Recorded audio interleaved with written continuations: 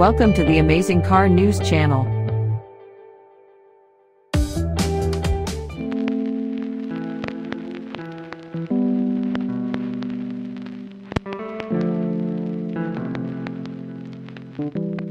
The 2023 Audi RS5 is an aggressive all-wheel drive sports coupe with streamlined proportions and a 444 horsepower twin-turbo V6 engine.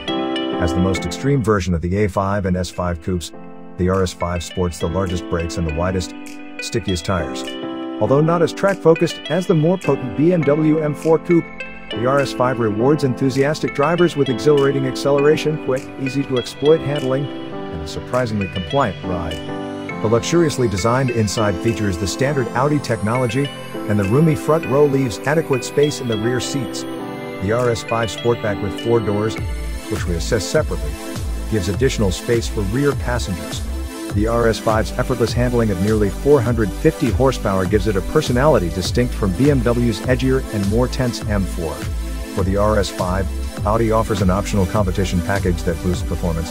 The competition option adds more aggressive suspension tuning, street-legal Pirelli Corsa P Zero track tires, and the unique RS exhaust system that amplifies the RS5's exhaust note.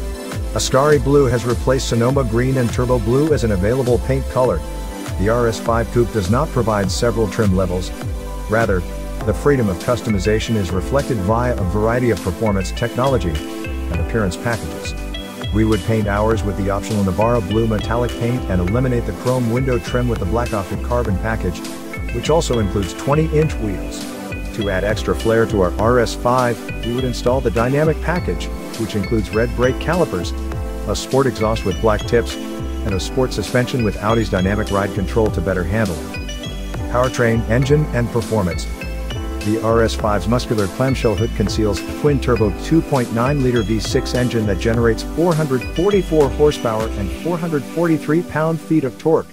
A smooth-shifting 8-speed automatic transmission transmits the power to Audi's rear-biased quattro all-wheel drive system. The coupe's all-wheel drive enables it to hit 60 miles per hour in 3.5 seconds when the accelerator is pressed to the floor. Sadly, the accompanying roar. Thanks for watching.